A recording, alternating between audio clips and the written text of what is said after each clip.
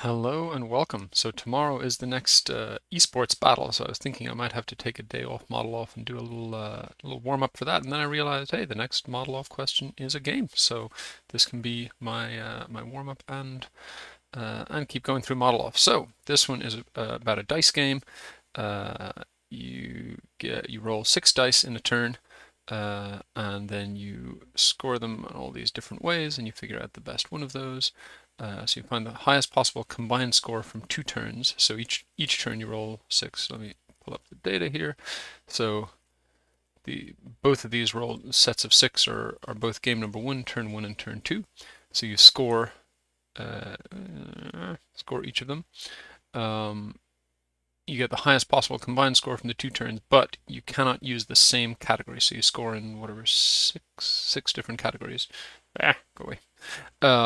But you can't use the same category to score both turns. So you're going to run a simulation. You've already got the dice here, and you want to score all the different games. Okay, so pretty simple instructions. Let's dive on in.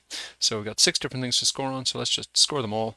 So we've got high and often, summation, highs and lows, only 2, all the numbers, and ordered sub.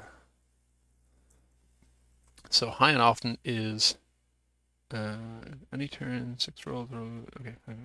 So the score is the highest number rolled in the turn multiplied by the number of times it was rolled in that turn. So I guess we'll say let m be max of this, then it's m times countif this m.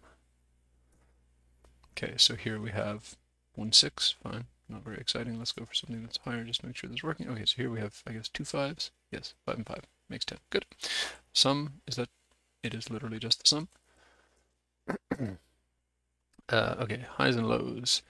The highest number rolled multiplied by the lowest number rolled multiplied by the difference between them. Okay, so let d be all of this, then it's going to be max of d times min of d times max of d minus min of d.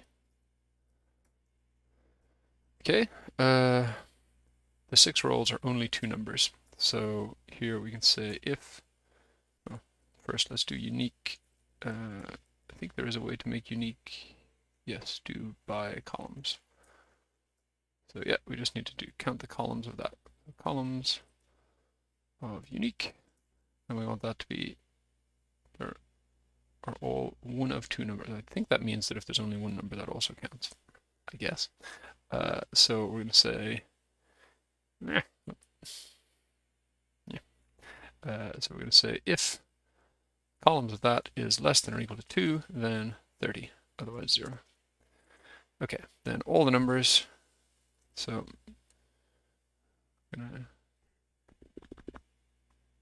yeah, I guess we can use the exact same thing. We can say, boom, if unique columns, in other words, there are 6 unique numbers, then what does that score? 40. And then the last one is slightly funky.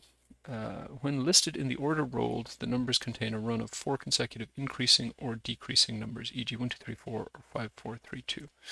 Okay, so I guess I guess what I'm going to do for this is, so let me just show you the idea first. The idea is we've got 6 numbers, so there are sort of 4 different ways that we could be looking at the first 4, the middle 4, or the last 4. And then for each of those, we just want to look at the difference between the first column and second column and third column and fourth column. And if all those differences are equal, that means they're all stepping in order, and there's not, between 1 and 6, you don't have room to take 3 steps of 2. So if they're all equal, they're all 1. So how do we do that? We'll say index this. So row number will be sequence, comma 4, and then plus sequence. So we're going to do that for 0, 1, and 2. So sequence 3, comma, 0. And that gives me all my numbers, good. But actually, sorry, I guess what I want to do is I want to get the second block of these, and then I want to get the first block of these. So that's going to be 3 starting from 2. We'll give me the second block, and then same thing, whoops. Same thing starting from 1 will get me the first block, and I subtract those, and then if any one of these rows are all the same, then we are good. So I'm going to say by row of that, and function to apply to each row is lambda of x, where x is the row. I'm going to say and x equals index x1. And then we'll just wrap all of that in an OR, because if that's true for any of them, then we're good. Okay, and then finally, if that, then we get 50 points, otherwise 0. Okay, that one was a bit of a mouthful compared to the others, but I think we're all set up now. So let's just do a quick check. I'm sure they've set the data up in such a way that some of these occur. Okay, so let's see, we got a 4, 3, 2, 1. We got, nope. No, because those are all the same. Those are all the gaps are all 0. Whoops. Okay. Okay. And x equals that, comma, index x1 not equal to 0. Try again. Oh, what? 4, 3, 2, 1. 4, 3, 2, 5. No, hang on. What? Index x1 index x1 not equal to 0. Why would that make it more true? That is making no sense to me now. Alright. So I might have screwed this one up. Alright, so let's hit undo a couple times. Get rid of that. So what do we want? We'll make this and 1. Okay, multiply it, index x1 not equal to 0. One of these things where if this were not a competition, I would now go and look and figure out what's going wrong, but in a competition, you just want to get on with it. So that's, yeah, this is still not working. 5, 4, oh, sorry, 5, 4, 3, 2, that is working. 5, 4, 3, 2, that is working.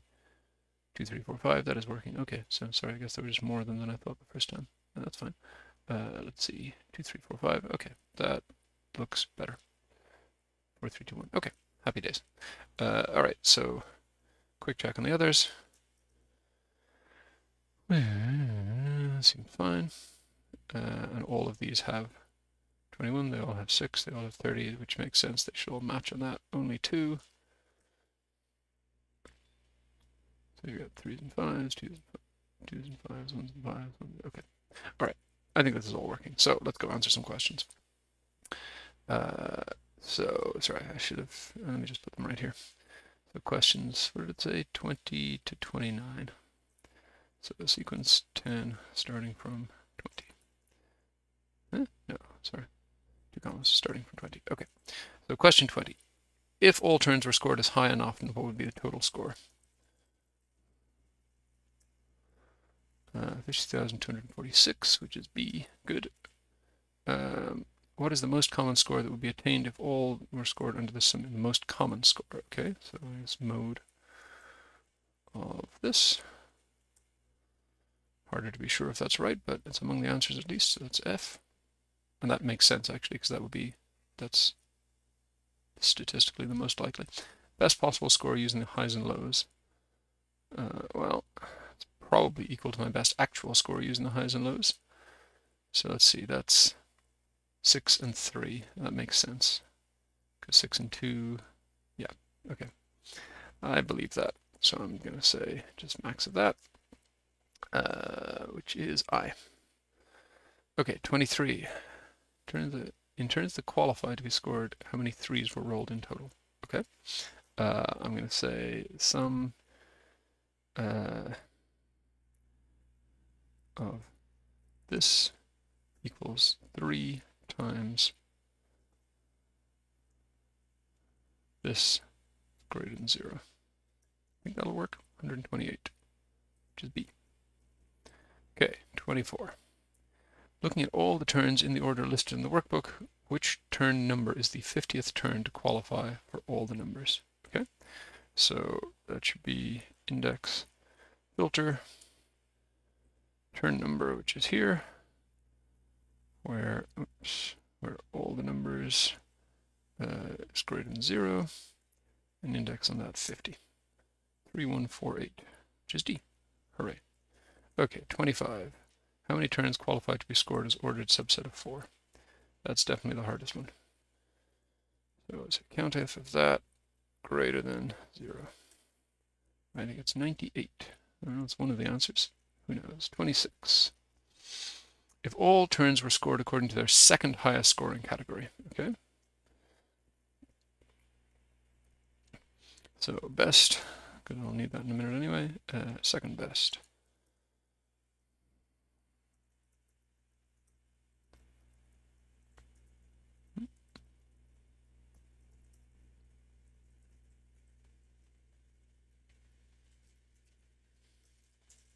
So sum those up. 1, 2, 6, 7, 8, 9. Okay, now I'm feeling pretty good about things. That's G. 27. Grouping the turns into games, you can identify the highest game score achieved. How many games achieved that score? Okay, so let's group the turns into games. So the idea of the game score is that you can take the best score from the two games, except that you can't use the same category twice. So game score. So NA for the first one, and then for the second one, one way to do it is, I'm trying to think, there's all these edge cases where something might come up more than once. So, okay, so best cat. I'm going to say so first I'm going to figure out how many things get the best score. Oops, sorry, let cats be filter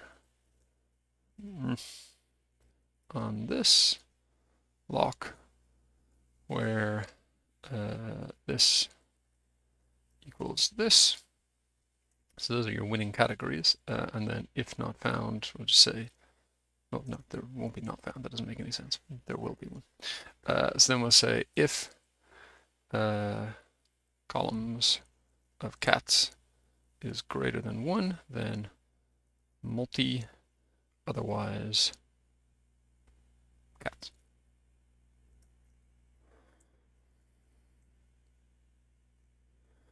So there we go. And then we'll say if, yeah, so we'll say if this is equal to this, if they both have the same best score, then it's the max of best of that one plus the second best from that one, sorry, plus the second best from that one, or the best from that one plus the second best from that one. And if they don't, oh, no, hang on, sorry. So if they match and there are not multiples, so this not equal to mult, then it's that, because you can't use the best from them both. Otherwise, it's just the sum of the two bests.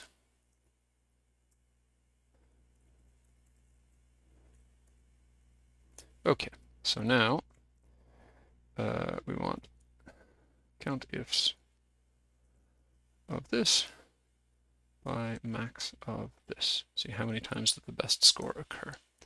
The answer is 9, which is a very unnerving answer because it's just a small whole number. Okay, what is the total score for all the games? And it doesn't give you a multiple choice for this one, so I'll just have to sit nervously. And then if the odd number games are played by player 1 and the even number games are played by player 2, and they're matched off against each other, what is the value of number of matches won by player 1 minus the number of matches won by player 2? Okay, so P1, P2. And here I'm just going to say one result after 2 games, and that is sine of, where is it? Odd numbers are player 1. So sine of this minus this. So if the two numbers are equal, that's going to be 0. If player 1 is bigger, then it's a positive number, so that's going to be a plus 1. Yes, and otherwise it's going to be a minus 1. So then my answer is just going to be the sum of that column. This might be my shortest one of these videos, if it turns out that these answers are right. Otherwise, I got to do some debugging. So BFIBDEGF. BFIBDEGF. Did I say B? Yeah. And then 178052 and 23. Hooray! All right, that's all I got for today. It was a quick one.